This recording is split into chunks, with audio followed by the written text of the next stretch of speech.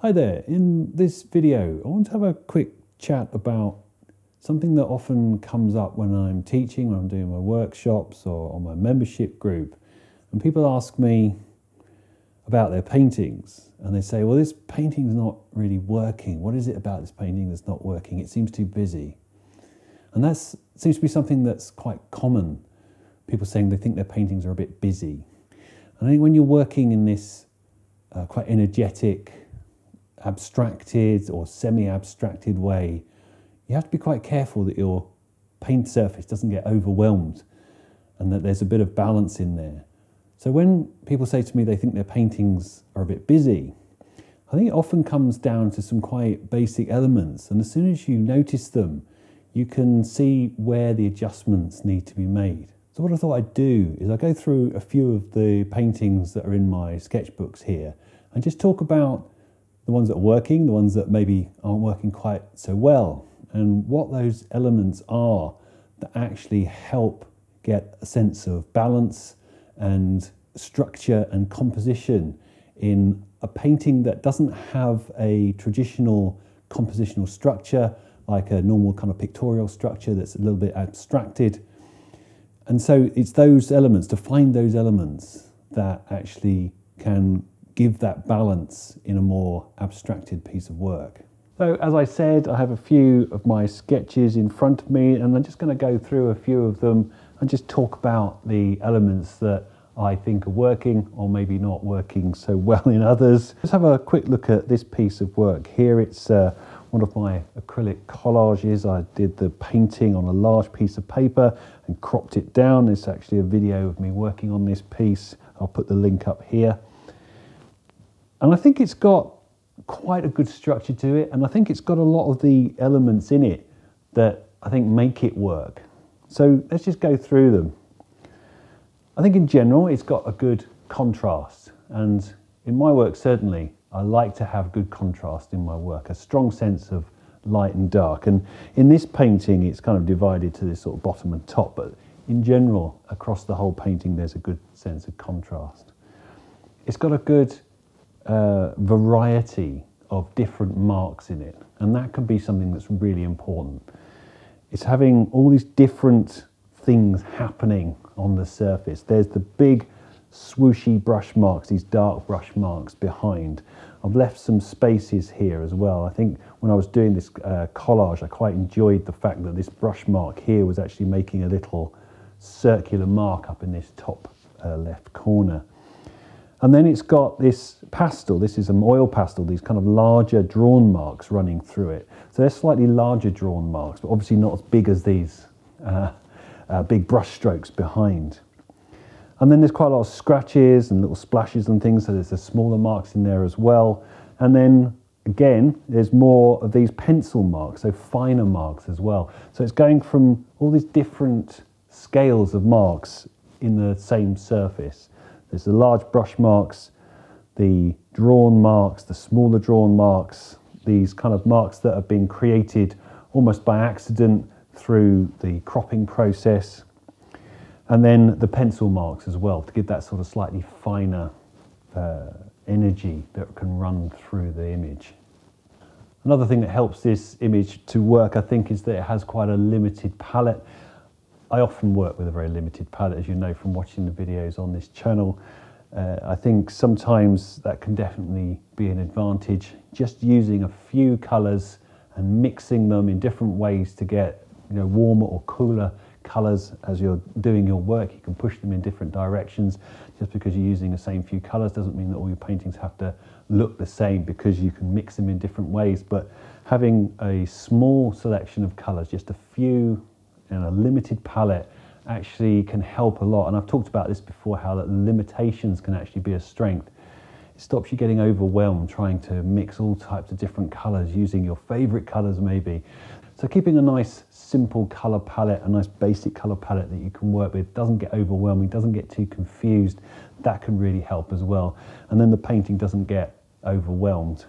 And then the last thing I like to see in my paintings, and this is a bit related to the contrast, and that's a good balance between the light and dark spaces, and those help to create what I like to call quiet spaces.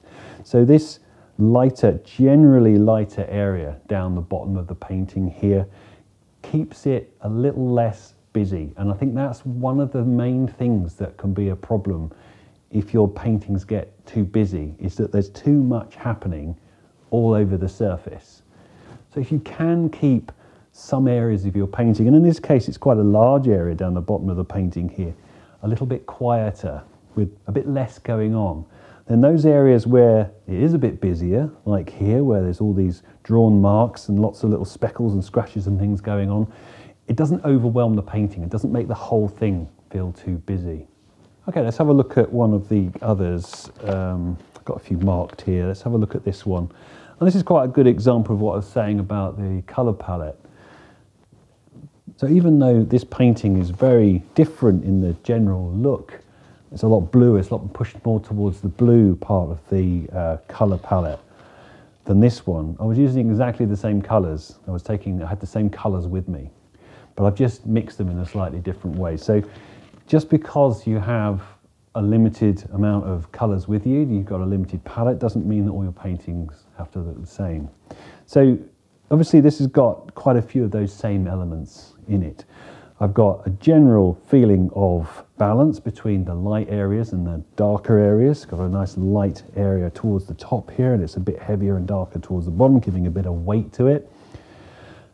This is a bit quieter up here, but also these dark areas, these large dark areas, are actually serving that quiet area purpose that I was talking about before, because they have these big bold marks down here with these dark brush marks.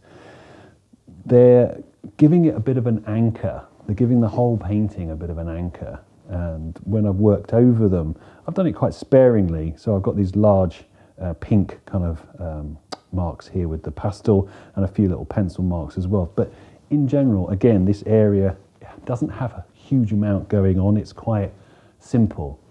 And the same up here, even though there's a lot of different marks going on within this area here, in general, it's a little bit quieter towards the top as well. So there's that balance between the busier parts and the quieter parts, and it helps the whole painting feel more harmonious, not too busy. Okay, so let's have a look at one now that maybe doesn't work quite so well. So I've picked this one here. I think overall it has a good sense of light and dark. It's got fairly good contrast in it, and there are a few pencil marks and things going on, but I think it's lacking something. I think it's lacking the energetic marks. So maybe it could do with some of the kinds of marks that are in this one, some of these drawn marks, to give it a bit of energy and movement. Because if you look at that one, there's a lot going on, like I was saying, but there's also these reasonably quiet spaces to give it a bit of balance. And then you flip back to this one, yeah, it's got those quiet spaces and it's got the contrast, but it hasn't got the marks. So it's gone too far the other way. It's not overly busy, it's just a little bit dull and could just do with jazzing up a little bit. So maybe something that's a little bit in between those two would be this one. It's quite quiet in general. It's got a lot of this sandy kind of colour over the whole surface, but it also does have enough of these marks, enough of the drawing marks, enough of the movement. I think this big swoosh of a brush mark down here gives it quite a lot of energy and movement as well. So although it's a bit quieter, it's got enough going on within this frame of the painting that it's not overwhelmed, it's not too quiet like that previous one where it was just a bit boring, and it's not overworked, hasn't got marks everywhere just making the whole thing feel a bit crazy. It has a quieter feel about it, but I rather like that. It's a bit simpler. So, you know, there's no formula necessarily for any of this. You have to use your own judgment, you have to use your own sense of what you want out of your pieces of work, and you can adjust the balance between these different elements to get different feelings. So this first one we were looking at, yeah, there's a lot going on. It is a bit busier, it is a little bit more energetic, there's more movement, there's a little bit more chaos, I suppose, but it's still got that balance. We flip back to the one we were just looking at. Yes, it's a bit quieter, but it still has all those elements that I was talking about, the balance between the lights and the darks, the slightly quieter areas and the slightly busier areas. It's tending towards the quieter, but that's okay. Like I said, it's a kind of a spectrum, and you have to use your judgment about how much of one or the other you put in. Okay, I don't want to go on for too long. I think you get the general idea. It's like when you're doing these kinds of paintings and you're looking at them and you're thinking, oh, this is a bit busy. It's usually because there's too much going on over the whole surface and you need a little bit of quiet space. And if they're a bit dull and you think, well, this isn't really working, it's a bit boring, it's probably because there's not enough variety in the mark making. And if you couple that with a good balance between the light and dark parts of your painting, then you're going to give yourself the best chance to get the kinds of results that are exciting and energetic, but they're still under control. Okay, I hope you found that enjoyable and useful. And as I said before, if you're interested in finding out more in much more detail about how to go about this kind of work, please do check out the information at the link on the screen for my workshops and my online membership group. Okay, I'll see you soon.